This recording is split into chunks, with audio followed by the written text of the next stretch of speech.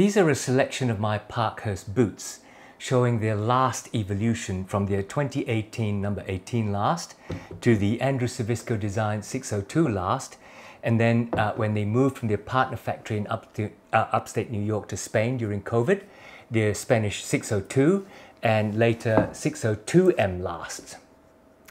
Now let's see how they've evolved and what you can expect in fit and sizing in their current last.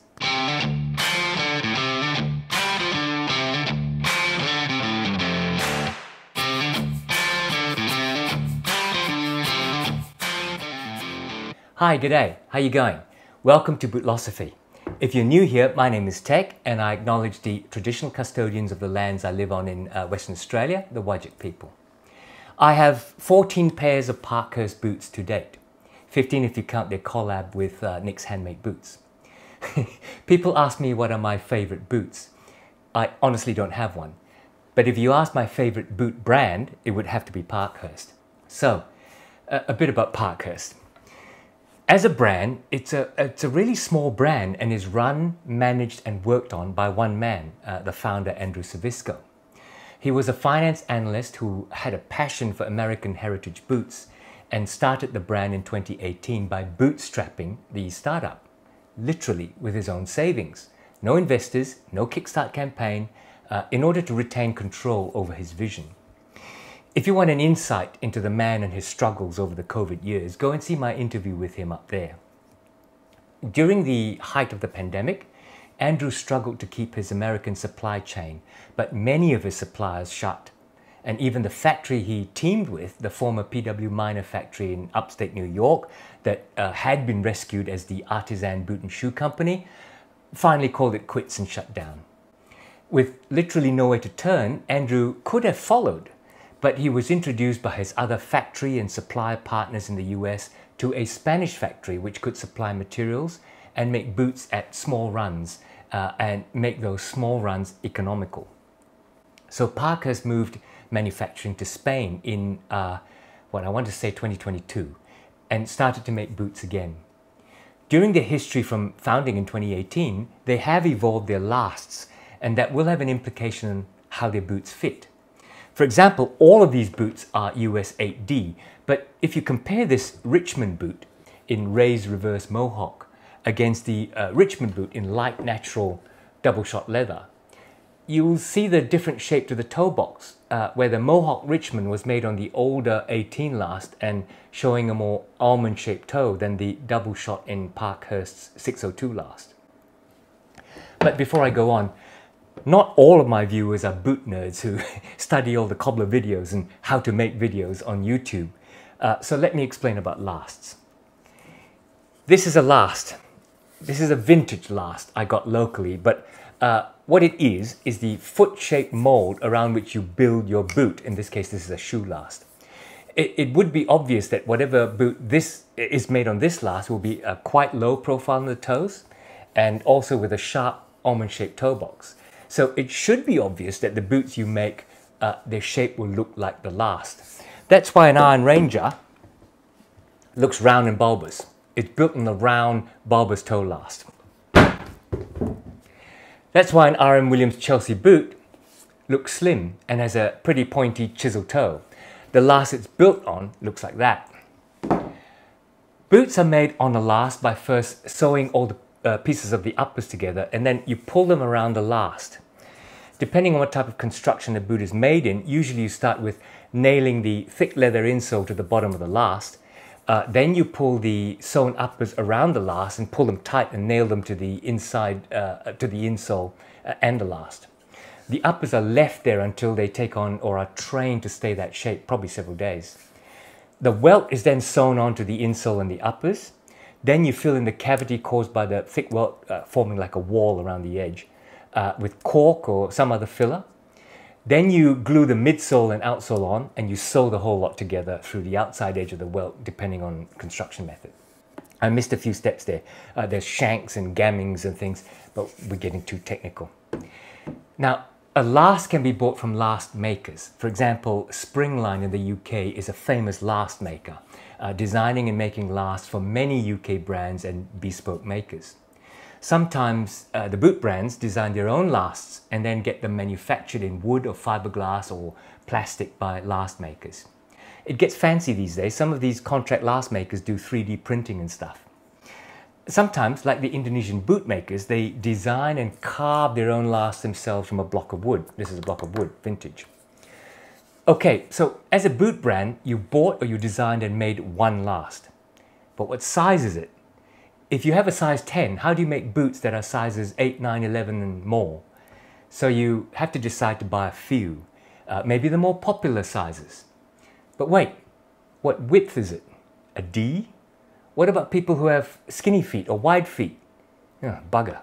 So with all the sizes of lasts that you bought, you now have to buy them in multiple, say 3 widths.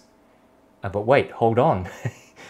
You're getting multiple orders for a size 10D, but you only have one last in 10D. Does that mean the order has to wait and you delay manufacture until you finish one and then start the other? So, damn.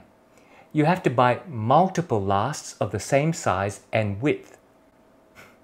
You starting to get the picture? That's why some of the smaller boot brands offer a limited number of sizes and widths. That's why Indonesian boot makers, for example, take so long to make a pair of boots, you may have to wait your turn. Depending on who owns the design and on customization, one boot last could cost up to $750 US. So, say you decide to offer sizes 7 to 11 in 2 widths, D and E. Now that's 10 individual physical lasts. And say you want 3 copies of each to keep production going. That is 30 individual lasts. So they cost you $500 each.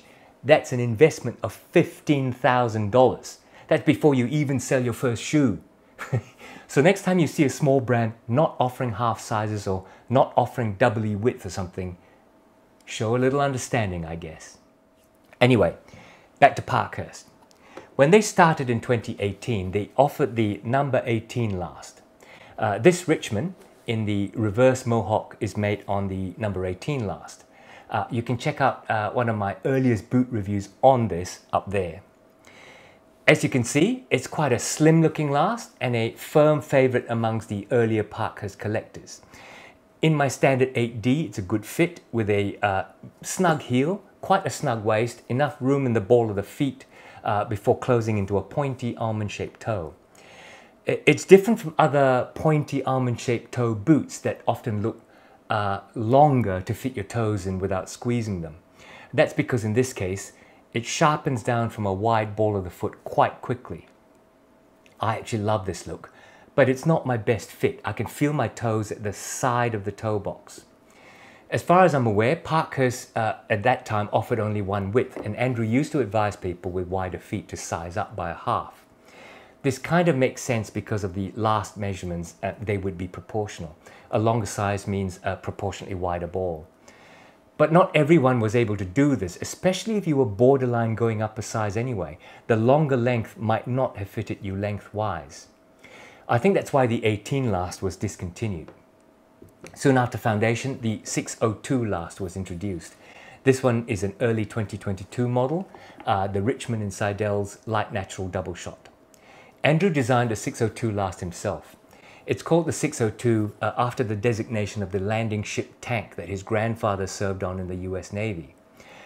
It's called a combination last, like the famous Alden True Balance last, where the heel starts in a B width and the forefoot opens out to a wide, slightly oversized D width going on E.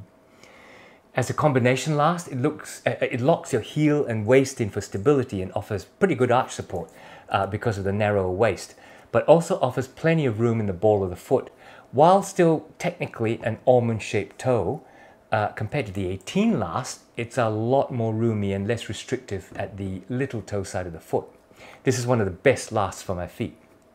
In an 8D, my regular boot size, I feel secure without any heel slip once it's broken in.